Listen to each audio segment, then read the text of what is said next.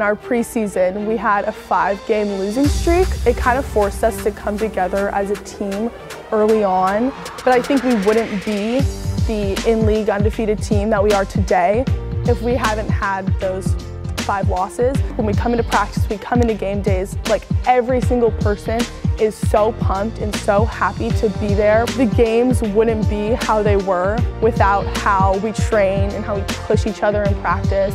Every single person has contributed to the undefeated record that we have in our league.